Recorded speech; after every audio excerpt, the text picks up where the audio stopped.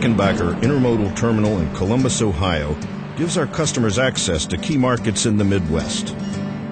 On an average day, 1,200 containers move in and out the gates, carrying anything from electronics to automotive parts to furniture.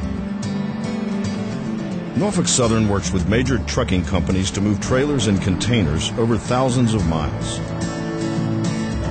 This has led to rapid growth in conversion of domestic freight from highway to rail. A single intermodal freight train can haul as much freight as about 300 trucks. We conserve fuel, reduce congestion, and help improve the environment. We have the most extensive intermodal network in the East. We serve 48 terminals spread across our network, with plans to grow even more.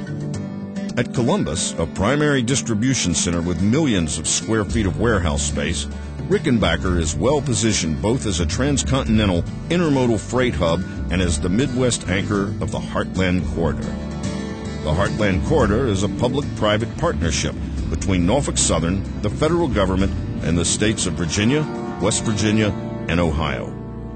Rickenbacker is a gateway that will speed delivery of double-stack containers from the East Coast to the Ohio Valley and beyond. We're investing in new facilities like Rickenbacker to meet the demand for intermodal services.